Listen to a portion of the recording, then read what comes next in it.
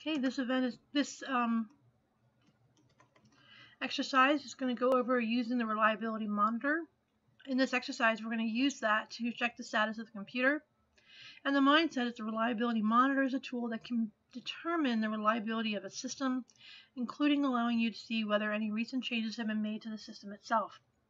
The approximate lab time on this is about 15 minutes. So we're going to go over to server 1, and I'm on server 1.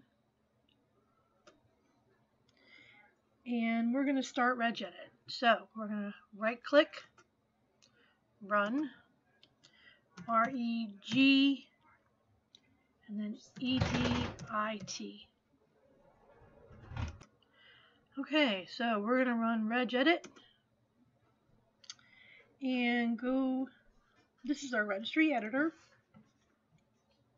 And we want to go to, expand this a little bit, HKey local machine. So we're going to go here and expand and go to software and expand, go to Microsoft and expand, go to, scroll down till we find reliability.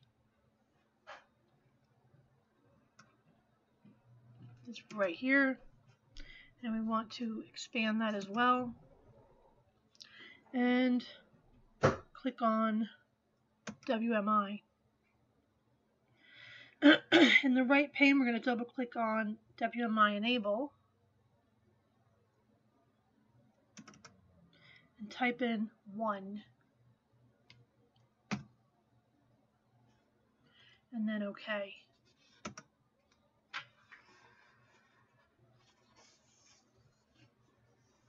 Now we're going to close the registry editor. In the server manager, go to Tools and go to Task Scheduler. In the left pane, we're going to go to the Task Scheduler library.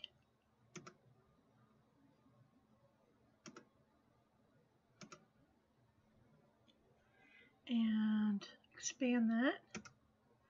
Expand Microsoft. Expand Windows. And go down to RAC. We're going to right click the rack task and choose Enable. And now we're going to right click it again and click Run. And if you're following along in the lab manual, you'll go ahead and take a screenshot of this. Now we're going to go ahead and close out of Task Scheduler and go down to our Start.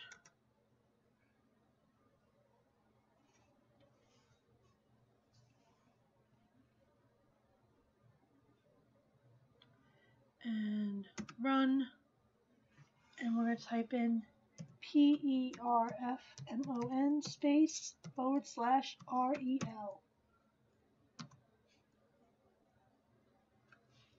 And it's going to run the reliability monitor. The next question, do you have any events? If you don't have any events, why are the events not displayed?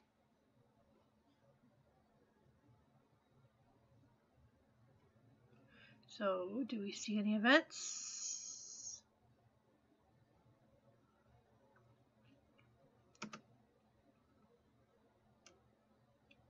So, although you've enabled the components necessary for the reliability monitor, it might take some time for the events to be captured.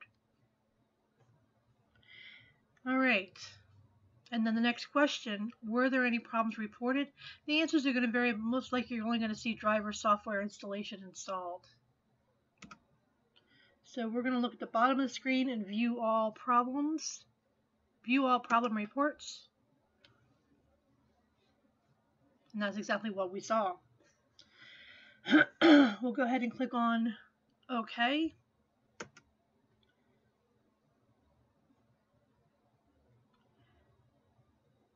And it might, again, take some time for this to populate. So I'm just going to go ahead and do OK. And that is the end of this exercise and the end of this video.